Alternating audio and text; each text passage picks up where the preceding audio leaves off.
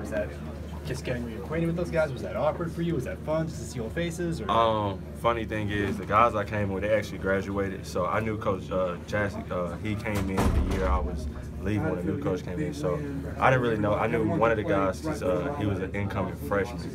But the rest of the guys I really didn't know. So it wasn't really awkward. I mean, it was fun playing against my old school that I actually attended my freshman year. So it was pretty cool. I wouldn't go as far as saying that this was much needed, but was it reassuring to you all that you could have the performance you had tonight after the last 2 games? Yeah, it was needed. You know, we took a loss to UNCG and we came back. We struggled in the first half with Robert Morrison, so it was good to see us get off to a good start and actually finish strong. What do you guys think you need to do to get ready for ACC? I guess did the ice just get big today? It felt good. LeVar Batts and Braxton Beverly, they found me. Our big guys rebounded for me to get a kick out, so it was good to see it go in the rim. You know, like I said, they found me and I was able to make them knockdown shots.